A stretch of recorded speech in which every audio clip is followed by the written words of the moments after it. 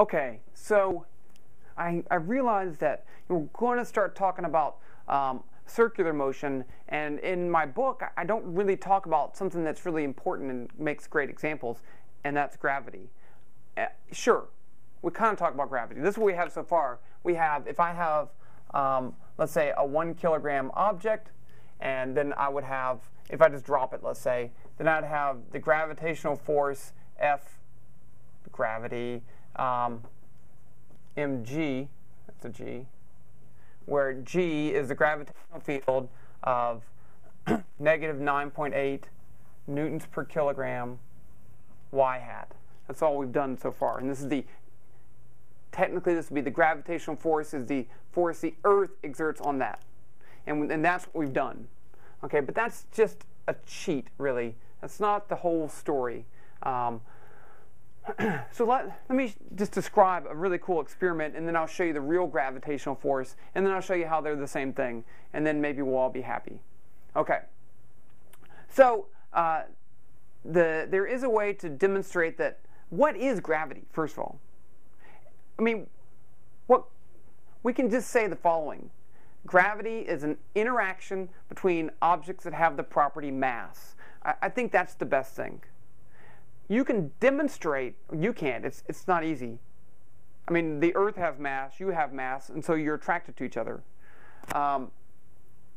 There's an experiment called the Cavendish experiment, and basically it takes a rod with some masses on it like that and hangs it down and makes it so that these masses can rotate without being pushed by air or wind and stuff like that. And then what you do is you take a large mass and put it right here, another one and put it on the back behind that one, and what happens is the masses are attracted and the rod will turn. And by measuring, there's some torsional force in here. So the more it bends, the greater the torque on that. We haven't talked about torque.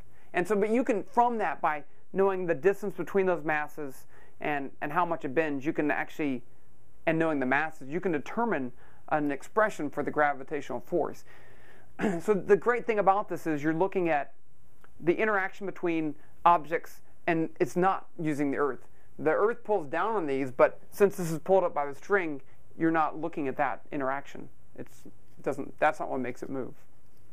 Okay, so what is the real gravitational force? The magnitude, the model we find for the magnitude of the gravitational force, Fg, I'll put big G, and this is just the magnitude, is G mass 1 mass 2 over r squared.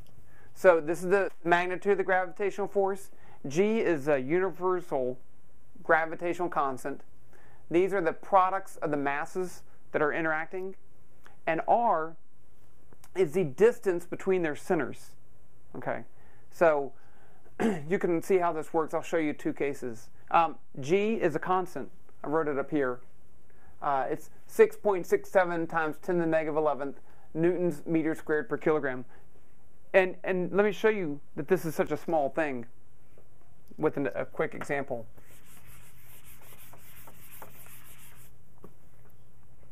Okay, let's say I have a book, a 1 kilogram book, and let's say I have a pen that's 0.1 kilograms. And let's say these are 50 centimeters apart, 0.5 meters from the center. Okay, so if I draw the forces on this one, I have the gravitational force from the Earth, I have the normal force up, and then I have this Fg. I'll call it pen, let me call it the pen on the book. Now, it doesn't, the book doesn't move, so clearly there should be some frictional force pushing this other way. But I just want to calculate the magnitude of that. If I went over here, I would have the force of the book on the pen, and then I'd have, this has a gravitational force from the Earth and a force from the table pushing up on it also, and then friction. But I want to calculate this, the magnitude of that. It's pushing it that way. Okay, so all I have to do is plug into this right here. So I have 6.67 times 10 to the negative 11th. I'll leave off the units just to make it smaller. I have 1 kilogram, 0.1 kilogram, over the distance between them squared, 0.5 meters squared. So what does that give me? Let me put it in my calculator right here.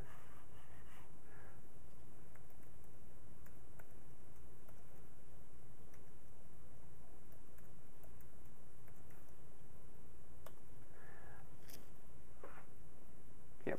Okay, I get I'll just write it as 2.7 times 10 to the negative 10th newtons. Okay, so this force is extremely, extremely small. Gravity is an extremely weak force. How would you make this force bigger so that you can notice it? Well, I could get them closer together, or I could increase one of these masses. And so that's how we get a great gravitational force from the Earth, is that one of those masses, the Earth, is very, very large.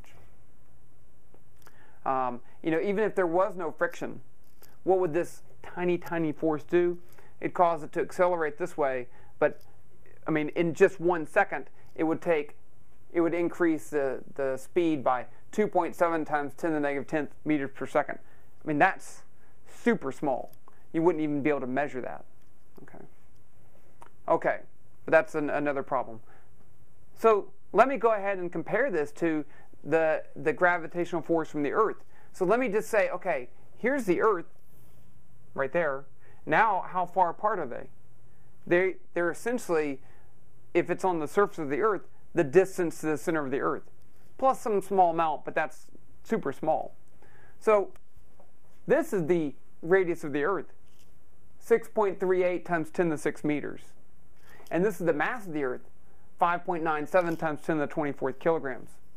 So let me put those values in and see what we get for the gravitational force of the Earth on the book, the magnitude.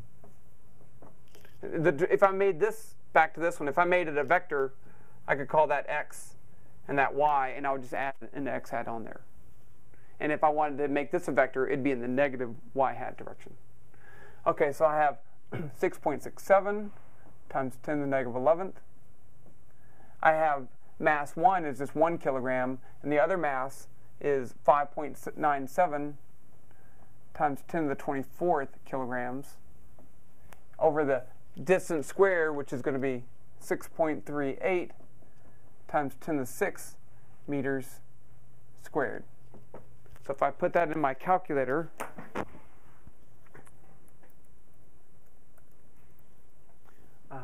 mass 1 is 1, the mass of the Earth, 5.97 times 10 to the 24th.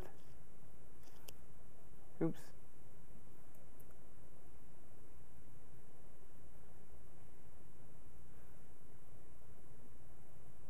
Divided by 6.38 times 10 to the 6 squared. And I get 9.78. And just compare that to mg. It's going to be 1 kilogram times 9.8 newtons per kilogram is 9.8 newtons. So you see we get essentially the same value. Okay, this is a shorthand notation. As we get further and further away, as I increase the distance between this object and the Earth, this thing on the bottom, unless I increase it by a lot, isn't really going to change too much. You should go ahead and do this. Add 100 meters to this, 6.38 plus 100, 6.38 times 10 to the 6 plus 100, and find the new force, and it's going to be essentially the same thing. So we make the approximation that near the surface of the Earth, the gravitational force is constant, the gravitational field is constant, and has a magnitude of 9.8. Now, it's not true. The further away you get from the Earth, then the less this gravitational force gets. Even in orbit, even when you get all the way up to orbit, there's still a gravitational force. Okay.